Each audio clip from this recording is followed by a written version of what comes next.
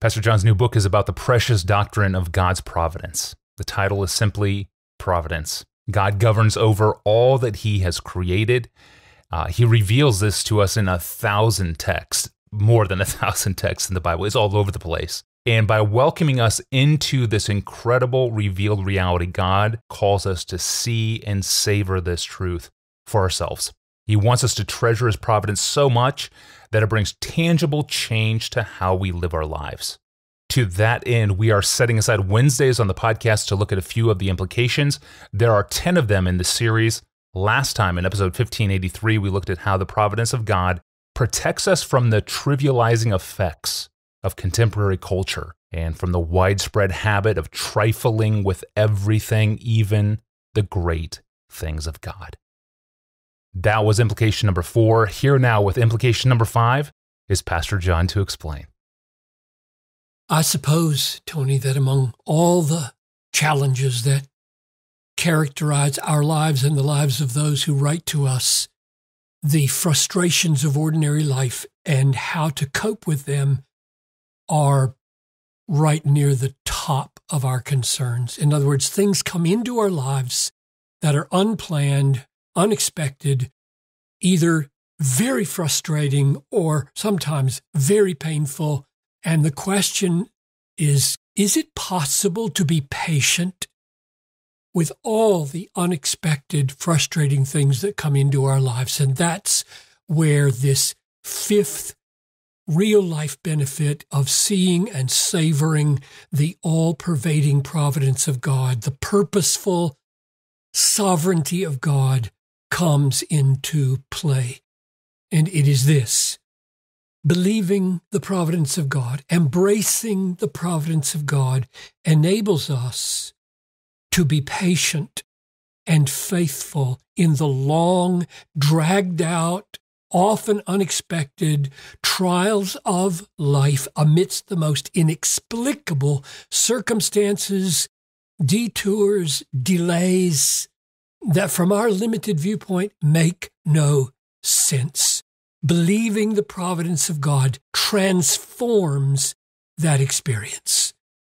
James, in his book in the New Testament, points us to the connection between God's providence and our patience.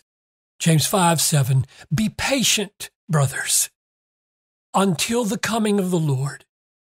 Behold, the farmer waits for the precious produce of the soil, being patient about it until he gets the early and late rains. You too, be patient.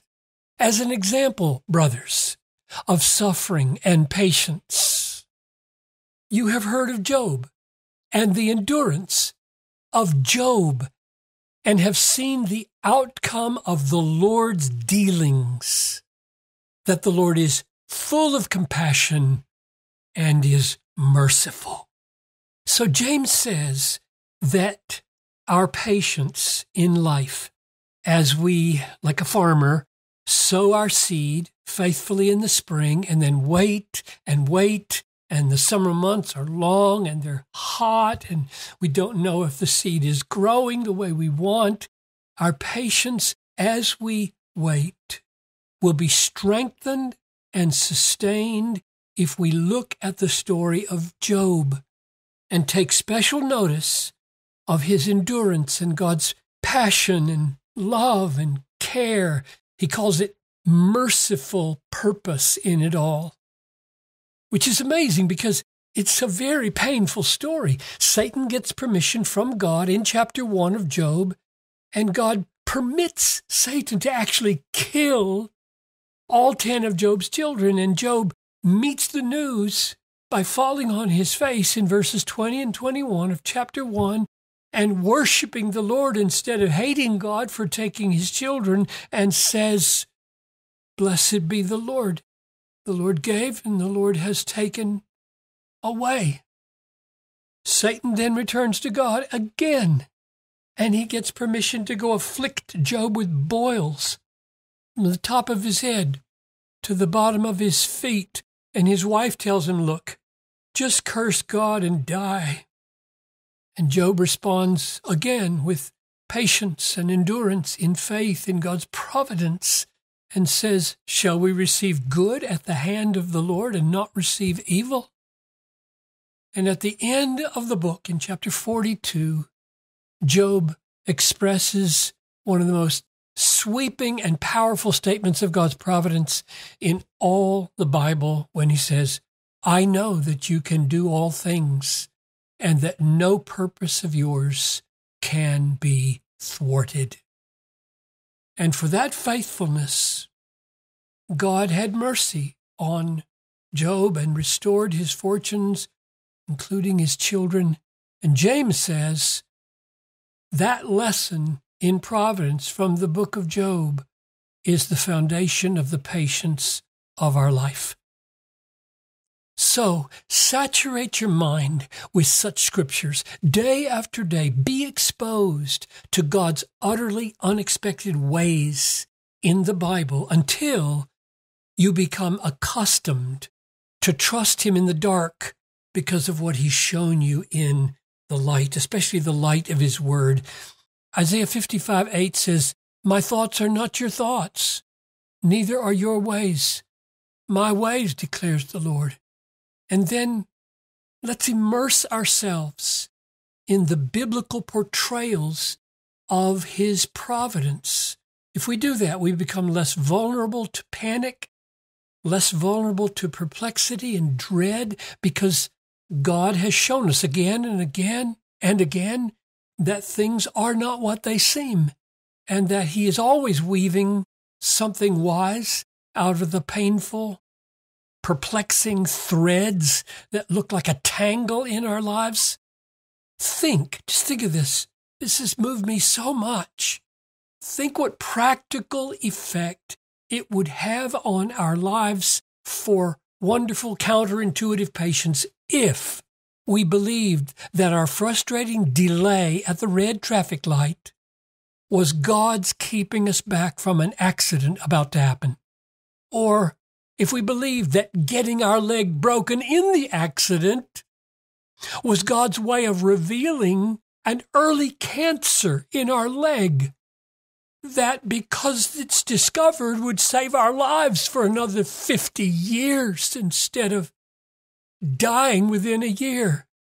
Would we be angry that he ordained the breaking of our leg if that was the case? Or if we believed that the frustrating middle-of-the-night phone call that made us so angry that we were awakened was only to help us smell the smoke in the basement and keep our house from being burned down? God says in his word that's what he's doing in every one of our frustrations. Yes, he is. The key to patience is faith in the all-embracing, all-guiding, all-wise, all-gracious providence of God to transform all the interruptions of his children into rewards. Can we not then write in big letters as a heading over our lives and over every frustration, Satan, you meant that for evil, God meant it for good? Is the great Romans 8:28 really true? Can it be believed that owing to God's all-pervading, all-embracing, all-wise, all-gracious providence, God is working everything together for our good as his children? There's one closing story.